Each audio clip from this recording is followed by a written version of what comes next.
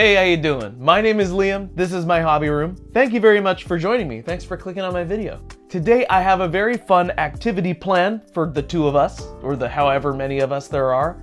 So in this video we're going to build the 1:144 scale entry grade RX-78-2 Gundam, affectionately called the Granddaddy by fans.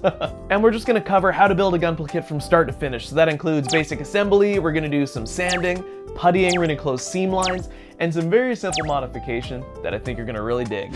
And as ever with these videos, I hope this one inspires you to get and build your own Gunpla and join this ever-expanding global community of hobbyists and fans, because Gunpla is for everybody. It's for you. It could be for you. But you'll never know if you don't try, so pick up a Gunpla kit at your own leisure and follow along. Before we start, I'm gonna humbly ask that you like this video and subscribe to my channel down in the description below there, because it helps.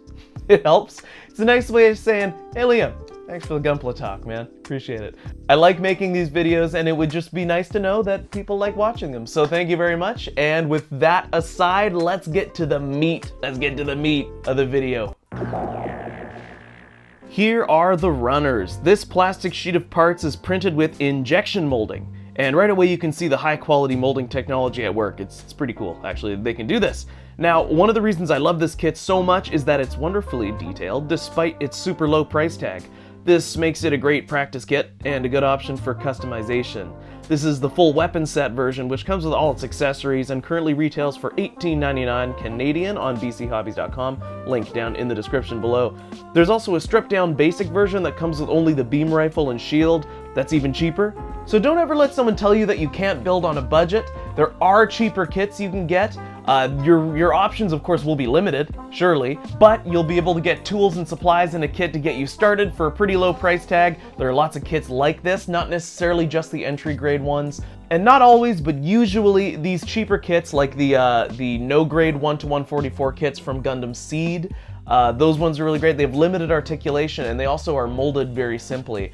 But that means it's a really great practice kit for you to start painting on. I don't have any of those kits right now. They're hard to come by at the moment. I don't think Bandai's printed them in a while, but I would like to do some videos on hand painting in specific, focusing on hand painting with some of those kits, just because they come molded in very simple colors. But that's for another time. I'm gonna try and stay on topic. So if you do have a budget, I'd recommend picking up an entry grade kit. If you're wanting even more paints, tools, supplies, and whatever, then you'll have to save your pennies, but this is a really good starting point for a low price point. This particular kit doesn't even technically require a pair of nippers, though I'd recommend them as your cuts will be much cleaner, and if you want to build another model kit in the future, you will need nippers. So I've linked the pair that I'm using here down in the description below, along with links for all the other basic tools I typically use. So there's my nippers, a hobby knife with a fresh blade, some sanding supplies, plastic putty and an applicator, and some Tamiya extra thin cement quick setting type. I never leave the home without it. This is, I think, the most essential basic toolkit you can have for building pretty much any plastic model.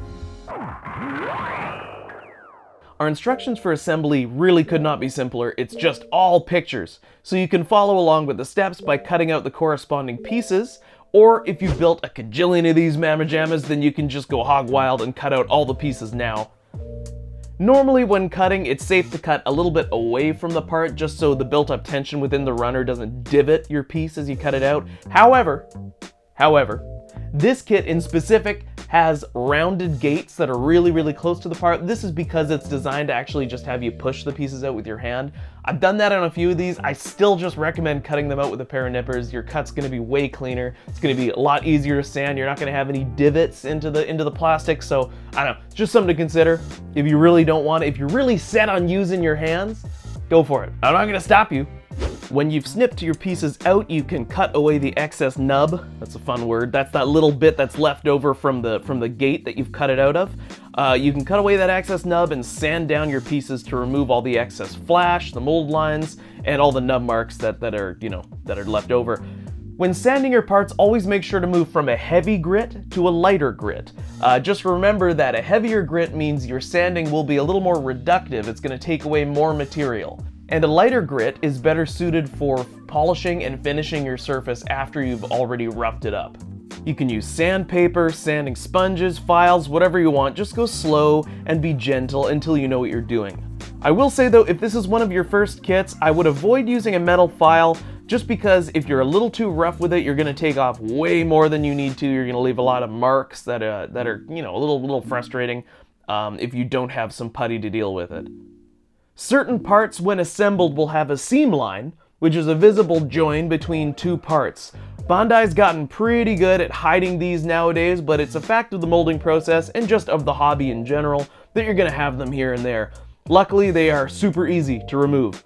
Just press the parts together gently, and then run some extra thin cement down the seam line, then press the parts together evenly and just set them aside to cure. I sometimes use rubberized clamps from a hardware store that ensure that the parts get cemented properly just by adding even pressure around them, and depending on what cement you're using, the cure time can be different. But the extra thin quick setting cement from Tamiya dries and is workable very quickly. I'd say it's workable anywhere from 10 to 20 minutes after, unless you've really loaded it on thick. It will take longer for these parts to fully cure, so let's just set these aside for now and continue with the build and keep the ball rolling. Let's say you snap a piece in half while you're building. Oh God, no! Oh God, it's broken. Don't worry about it. It's not the end of the world. It's a super easy fix. You can actually use the cement you've already been using to fix that problem. Most breaks like this are simple to fix this way. If you break a peg or a joint, then things can get a little more complicated and require a bit more finesse. It's still very easy to solve those problems, but they're not really pertinent to this video, so I'm going to talk about that another time. I'm going to try really hard to stay on topic. There's just so much stuff. Now, when those seam lines that you were closing up have cured, you can slice off the excess cement and sand down the joins. When you're done, the seam line will be gone. Ta-da! It's like magic. If there's still a visible gap, you can use some plastic putty to close it. And I use Tamiya basic type putty for pretty much all of these little surface imperfections. It is a absolute must-have supply for any serious modeler. Once it's cured, in about 10 minutes you can sand it down. This is a really, really great supply to have. Now, some parts like the V-fin come molded with little safety flags on the end. This is to prevent the part from breaking when it's in its packaging or when you're handling it or whatever, but they don't look very good, so I want to remove them. But before we do, notice how blunted the V-fin is? It should be a little bit sharper, and to that end we're going to do some very simple modification. Take your runners and find a flat piece, like the little tag that tells you what part of the model kit it is. Cut that out and sand off any molded material. This will work best if the piece is flat. Obviously you can use plastic card if you have that lying around as well. Or plot plate, sorry, whatever you want to call it. I'm just going to err on the side that you don't have any. Now carefully cut a small piece off the end of your V-fin, and by cementing the extra runner bits to the V-fin that you just cut, you'll be adding material that you can then sharpen after it's cured. The result is a nice, snazzy, sharp V-fin. So when I'm building a kit, I keep in the back of my mind that some things may need to be disassembled for painting later, and to that end what I do is I just take the pieces and cut down the pegs on them just a little bit, just to release some of the friction when I'm pulling pieces apart later, so I don't have to hack things apart or damage the surfaces that I worked so hard making nice and smooth. Now when you're building, you might notice some large hollow spaces. This isn't abnormal, but it can be a little unsightly, so a common way to get rid of this is to fill these areas with epoxy putty or plastic and sand them down. I generally use a mix of the two, as you'll have tons of polystyrene plastic in the runners that your kit came on. Epoxy putty, though, is great at filling holes. Now take note, this is not the same type of putty that we were using to fix surface imperfections before. Epoxy putty is a two-part putty that has to be molded together into a solid color. Keep your hands wet with water while handling it and/or use gloves. Take care not to use too much though, because you don't want to waste it. It's soft and sticky now, but when it cures, it's going to be rock hard, and this typically takes anywhere from 8 to 10 hours, depending on what type of epoxy putty you're using. So I usually just leave mine overnight. After it cures, you can take a metal file and gently sand away the excess and finish it with regular sandpaper. Now, after our hollow spots are filled in and sanded, we can continue putting the kit together.